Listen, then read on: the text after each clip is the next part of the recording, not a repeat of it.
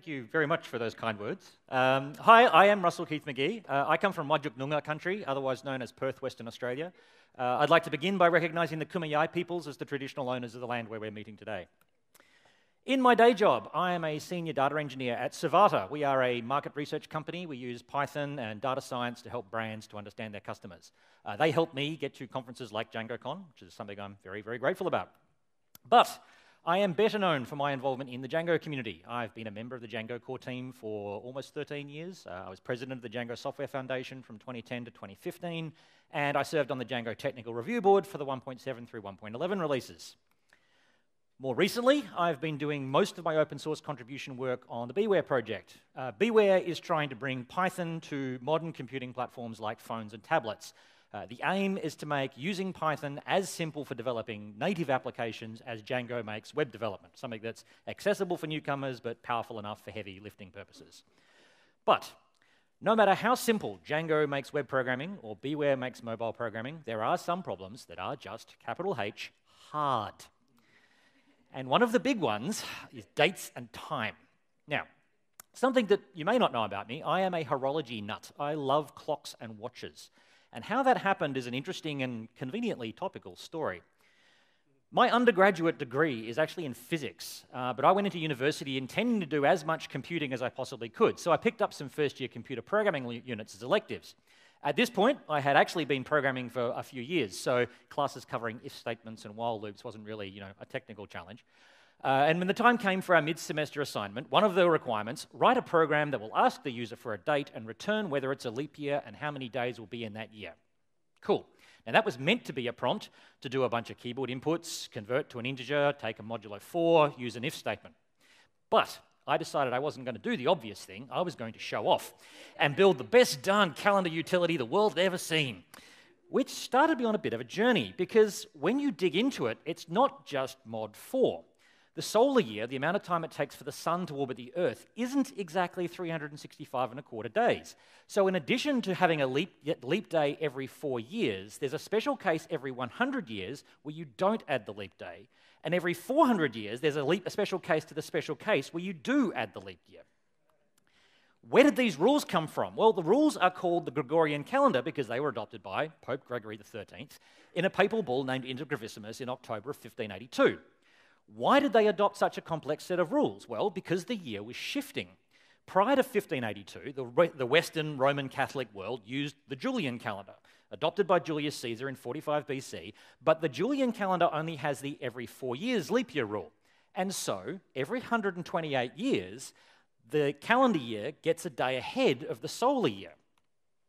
As a result, by the 1500s, the solar year was 10 days out of alignment with the calendar year. So that meant that the vernal equinox, the date in the northern spring where day and night are the same length, didn't happen on March 20th, but on April 1st. So what? Well, it's a problem when you're computing the date of religious holidays. The date of Easter is the first Sunday after the first ecclesiastical full moon falling on or after the vernal equinox. So if the date of the vernal equinox is moving, you've got a problem. The process of calculating the date of Easter is called computus, from the Latin word for computation, and it was the major problem addressed by astronomy and mathematics between the age of Aristotle and the Renaissance. The process of adopting the Gregorian calendar, though, that has some pretty hilarious consequences. Pop quiz. This year marks the 100th anniversary of Red October, the start of the 1918 Russian Revolution. What month did it start? If you said October, you'd be wrong, because Imperial Russia, as part of the Eastern Orthodoxy, didn't adopt the Roman Catholic Gregorian calendar until after the revolution. So when the Russian October Revolution happened on October 25th, that was on the Julian calendar, and it was November 7th in Western Europe on the Gregorian calendar. The Roman Catholic world made the calendar adjustment in October of 1582, so that year, October only had 20 days. But only in the Roman Catholic world. Sweden changed in 1700, but they got the math wrong and overcompensated by a day, and so in 1712 they adjusted a second time, resulting in the one and only example of February 30th. The British Empire changed in 1752. Turkey didn't change until 1926. And so the number of days in the year, the number of days in February, and even the number of days in October can vary depending upon what year you're evaluating and where you are in the world. So, that's where my interest in dates and times started. Let's just say my first year computer programming assignment was comprehensive. And Liz Murphy, my first year computer science lecturer, was a very patient woman. Now, this is an amusing story, but I want to make a point. Like a lot of problems in computer science, something that seems relatively simple, like what is your name, what is your sex, how many days are there this year, can seem really simple on the surface and trivially easy to implement. But in practice, you actually need to understand a lot of human history if you're going to implement a robust solution. But they are solvable problems. These edge cases exist for reasons, and there is logic behind them. Frankly, the reasons and logic behind them is fascinating. You just have to be aware that there are edge cases and pay attention to them. The problems we see on a daily basis in computing with dates and time handling is because people either don't understand the complexities of problems they're trying to solve, or they don't care, or they don't communicate the limitations of the solution they've used, or they're willing to make those limitations someone else's problem in the future. And that's exactly how we got Y2K. A generation of programmers took the vernacular of the time and wrote systems that stored the year using 2 digits instead of 4, 75 instead of 1975. And in 1975, the math works fine, and bytes were actually expensive. But come 1999, the shortcut has transformed from a space-saving optimization to a major engineering headache. And yet, despite the fact that as an industry we went through this just 18 years ago, I still see official forms that ask for a date and provide 2 boxes for the year. And we're lining up for a repeat performance in less than 20 years. Many computer systems store time as epoch, the number of seconds since midnight UTC, January 1st, 1970, which will be fine right up until 3:14 in the morning on January 19th, 2038, when that count will be larger than what you can store in a signed 32-bit integer. And if you're thinking, oh, that's a problem we can solve in the future, or we'll be using 64-bit machines by then, so it won't be a problem. Well, firstly, you want to guess how much 1970s COBOL code had to be updated in 1999? And secondly, we have already seen epoch bugs. In May 2006, AOL's servers crashed. Why? Because their code involved generating events that should never time out. And the programmer used a hack. They just added 1 billion seconds to whatever the current epoch timestamp was when they created the event, which was fine right up until 1:27 in the morning, why is it always the morning, of May 13th, 2006, when adding 1 billion seconds overflowed the signed 32-bit limit and never happen events were created using an already expired timestamp. But here's the thing, all computer systems have limitations. All computer systems make assumptions. The problem with AOL server wasn't that they used a hack to make dates non-expiring. The problem with Y2K wasn't that the system used 2 characters to store a year. The problem was that the technique that was used set a hard deadline for the end of life of that code. And the end of life either wasn't understood, wasn't institutionally communicated, and as a result, when the clock ran out, hilarity ensued. Okay, so how do we bide our time with Python? Well, there is, not surprisingly, a Python built-in module called time. Time is a library for thinking about time the way your computer thinks about it, in epoch. In practice, unless you're doing something that interacts with hardware in some way, time is almost certainly not the module you want to be using. The module you probably want to use for most of your date and time requirements is the datetime module. Datetime contains tools for dealing with dates and times at a human level. Days, months, years, hours, minutes, seconds, and so on. The constructors all seem relatively straightforward. But if you actually use those constructors, you're going to have a bad time. Take the first one. Sure, that's a date. Where? Every conference call for papers has this problem. The PyCon US call for papers closes on January 3rd, 2019. January 3rd, where? Okay, so we just attach a time, right? Okay, you attach a time. What time zone? Okay, yeah, but what about things that actually did happen on a date, like, births and deaths and things like that? Well, as soon as you don't have time information for a date, you have lost vital context. And if you try to do math without that context, you're going to get bitten. Someone asked Google now, how old is Stephen Hawking? And got the response, Stephen Hawking died tomorrow at age 76. Now, Stephen Hawking did die on March 14th, and he did do a lot of very interesting things with space-time. But without knowing that he died in England and the person asking the question was in the US, where it was still March 13th, you can't do that math. you're missing vital information. You make an assumption, and the assumption has, in this case, hilarious consequences. And if you specify time information without a date, the time also loses context, and you get similar problems. Okay, so that means we should be using date times. The constructor for date time has one non-obvious part, tzinfo. That's the time zone info. If you don't provide a tzinfo object when you construct a date time, it's called a naive date time. And for most practical purposes, it's useless. A date and time without a time zone is an accident waiting to happen. If you do provide a tzinfo object, it's what's called an aware date time. And that's something you can work with. But where do you get a tzinfo object from? To make date time actually useful, you actually have to use a third-party module. And the module you should be using is called pytz. I'd argue if you're doing anything with dates and times and you don't have pytz as a dependency, you're almost certainly doing dates and times wrong. It's a third-party module because it can't be built into Python or Django. And the reason why is another one of those human things. pytz is a wrapper around the Olsen time zone database. The Olsen database contains a list of time zones, the offset from time zone from UTC, the time at the Greenwich Prime Meridian. And it is published regularly. Multiple updates per year. The current database is called the 2018 E database, so there's been 5 updates this year. That regular update cycle is why it can't be part of Python itself. It has a release cadence that is just not compatible with Python or Django. The 2018 E database was published on May 4th because North Korea gave the world 5 days' notice that they were going to change their time zone to match South Korea. And sometimes these changes are officially announced as being retroactive. Okay, so why is a whole database format needed? Okay, your time zone is just an integer number of hours from offset from GMT plus an add an hour for daylight savings, right? No. Here are some amusing selections from the time zone database file. Darwin and the Northern Territory of Australia observes a 9 hours and 30 minutes offset from UTC. Adelaide and South Australia observes 9 hours and 30 minutes, but 10 hours and 30 minutes during daylight savings time, which is observed during the southern summer, 6 months out of phase with the Northern Hemisphere. Broken Hill is a town in the state of New South Wales in Australia, but even though it's in New South Wales, it observes South Australian time, but it uses New South Wales dates for daylight saving transitions, which most of the time is the same, but not always.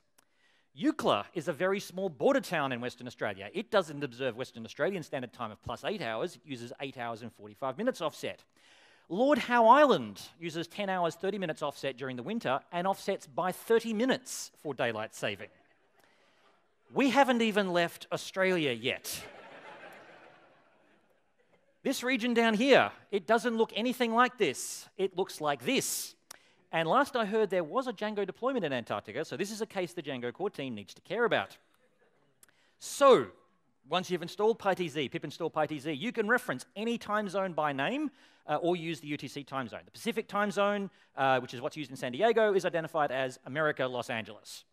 Actually using that time zone object, however, that's a little bit more difficult.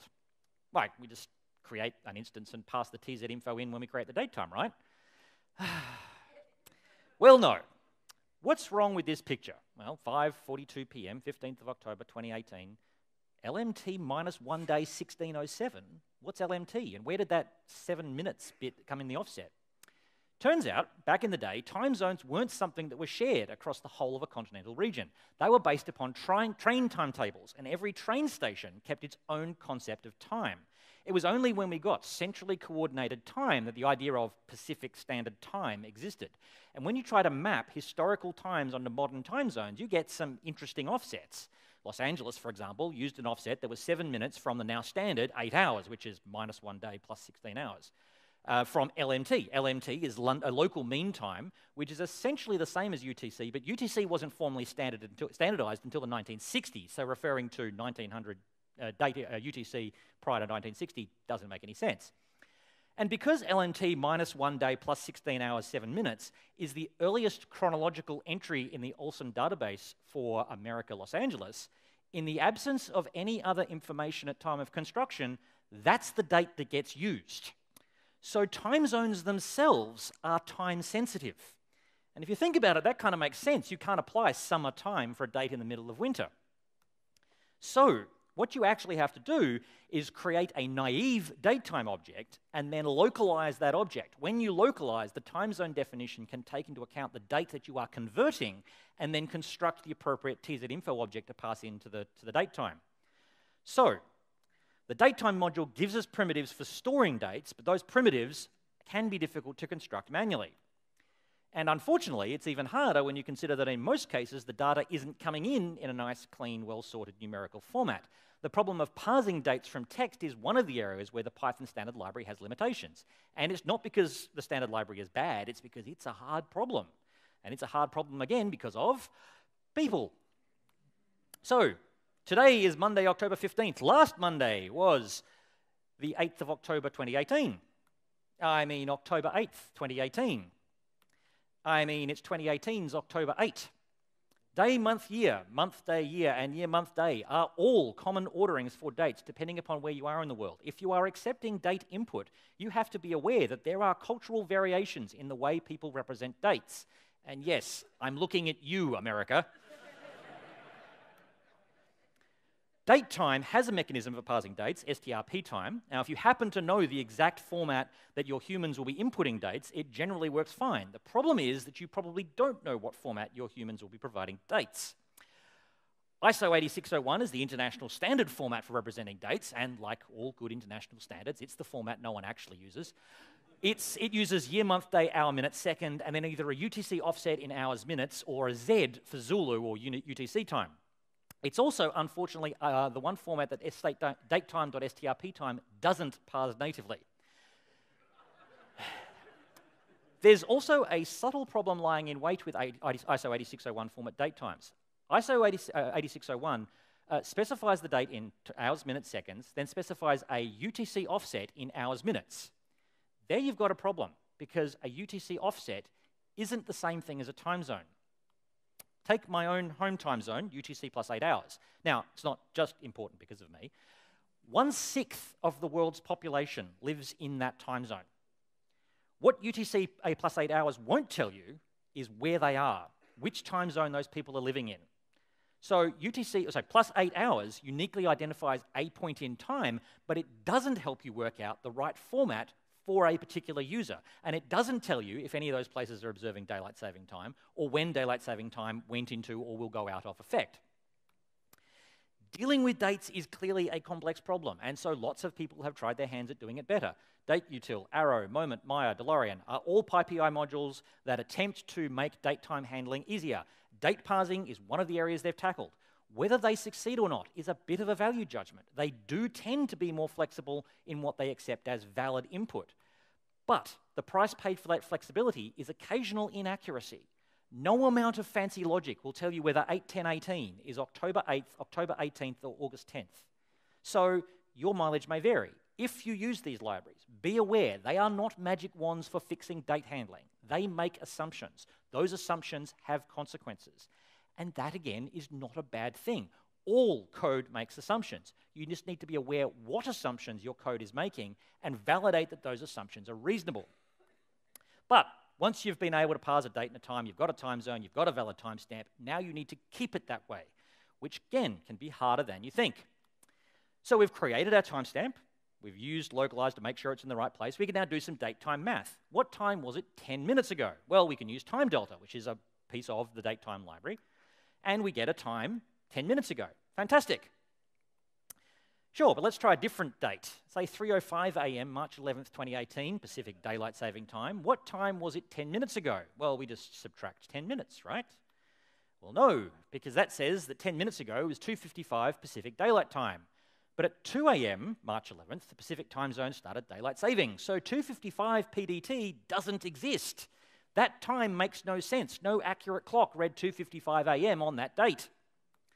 What you need to do is normalize the time zone. Normalization takes a time zone aware object and adjusts the tzinfo object to be correct for the time that is being displayed. In this case, the time 10 minutes before 3:05 a.m. was 1:55 a.m. PST. And you need to do this every time you do date time math. Another edge case, leap seconds. Just as a leap year exists to adjust the calendar year relative to the solar year, a leap second exists to adjust the solar day against the calendar day. and in the handling of leap seconds has caused major multiple software crashes in recent history. It's enough of a risk that the New York Stock Exchange routinely stops trading for 61 minutes during leap second transitions to avoid problems. So any math around date times is inherently difficult too. All right, so we've got ourselves a date time object. We know the time zone of the person who gave us the data. We've parsed it correctly. We've made sure we've got the math right when we transformed it. It's now time to display that to another user. This means we need to know the time zone of the person who is going to read the data to display it. And all of the same problems happen all over again. Time zone offsets, formats, all of these problems exist on the display end as well. If you've got a time zone aware datetime object, converting it to other time zones is relatively straightforward. You can use the as time zone method on the datetime object. You just need to make sure you actually know the time zone of the person you're targeting. But there is another trap that developers and designers fall into, and they do it with the best of intentions, trying to make numerical dates seem more human. When you say your product is going to be released this summer, or for Americans, this fall, everyone south of the equator rolls their eyes. If there is any possibility your audience is international, please don't use these phrases. They aren't helpful. They're like an inside joke. They're great if you know the context, but just plain confusing if you don't. And if your intention is to communicate effectively, why would you intentionally be confusing? And you may think, oh, yeah, but my audience is all local. They all know this. Really? What about recent immigrants? What about people from outside the country who need to use your service? There is no service more American than the IRS. And I am an Australian citizen who has lived and worked my entire life in Australia. But I have to dig through the IRS website to work out how to sort out my tax affairs with my employer. When they say they're closed on Labor Day, well, Labor Day is the first Monday in March, so why is the IRS closed in September?